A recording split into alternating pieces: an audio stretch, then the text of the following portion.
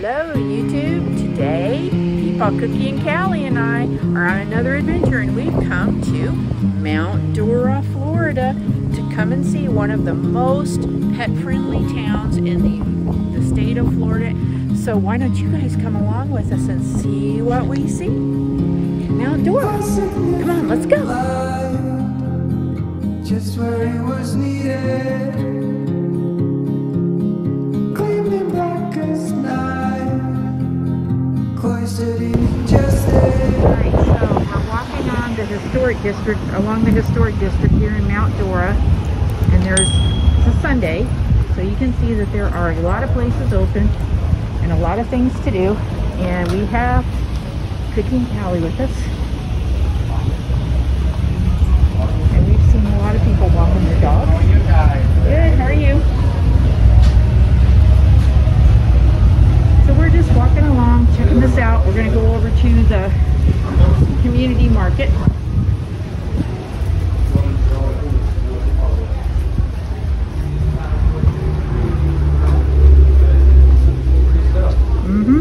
They have some really neat shops here.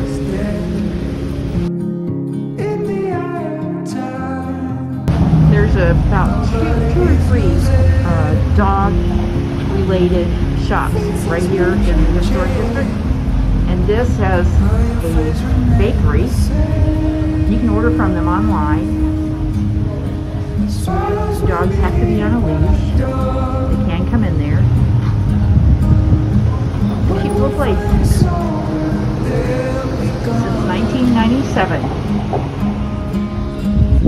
Okay, so we have found our way down to the community market, and it's around a park here, just east of the main street, which is right over there. From where we parked up by the tennis courts, it's only probably been maybe a half of a mile to walk here. All right, guys, so we found our first stop, and it was Bunny's and Macarons, and Bunny's right there. And you can find her on Facebook, and I will drop the link in the description for you guys. She does ship, but they have to be refrigerated, and she bakes all of these herself. Here's her prices. That's without shipping. And I got hooked on these when we went over to France and did the river cruise, where we actually went to the town where macarons were developed by the nuns. So when I saw her, I had to stop. Nice to meet you. Nice to meet you. All right, see you later. So we stopped at Orlando Fresh Bread's booth, and we picked up focaccia bread that was black olives. And we just decided to just sit here on the square in the market in the shade and have that for lunch. How is it, Peepaw? Great. And the fellow that's selling the smashes has bottled water to make the smashes with, and gave us 2 bottles of water because he didn't believe in selling a lot. Oh yeah. So he was a great guy. So we had to go back and buy a bag of cheese curds. So we'll have cheese curds later today. Yeah. He's a great guy. We love cheese curds.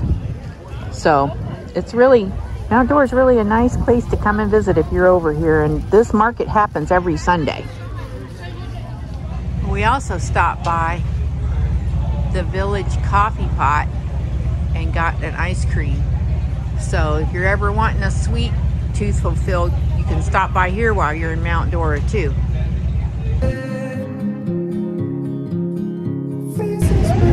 She has to say hello, yeah? Well, we didn't go there to eat, but we want to come back and try the One Flight Up Cafe. That just looks nice. Yeah, and we saw this really styling poodle. He's got his goggles on. Cool. So we're at Lake Dora.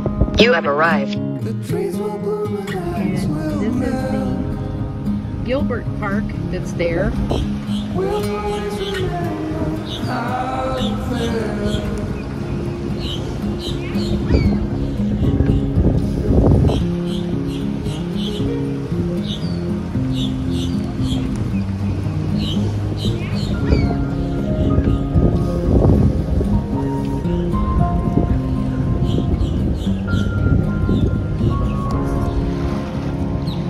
we've come down here to Gilbert Park, but this right here is the Mount Dora Lighthouse.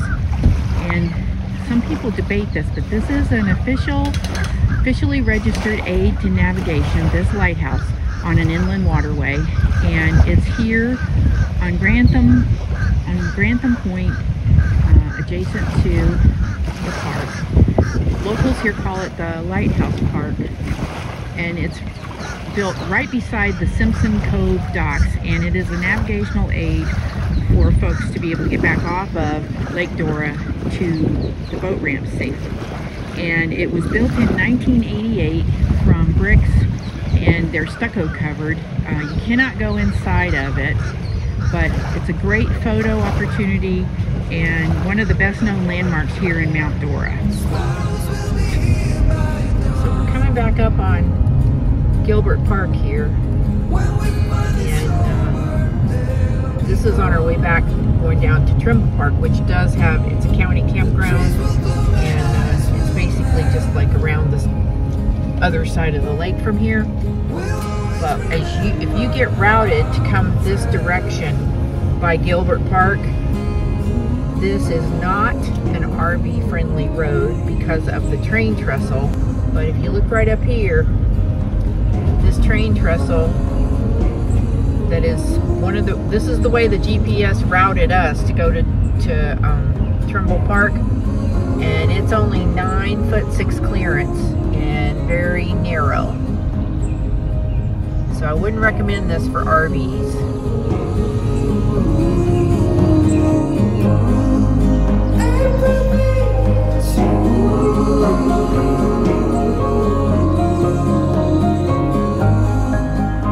You're amazing watching till the end, and remember, clicking and sharing helps others be able to find the channel. So until next time, guys, keep exploring Life Matters. We'll see you later. Bye-bye.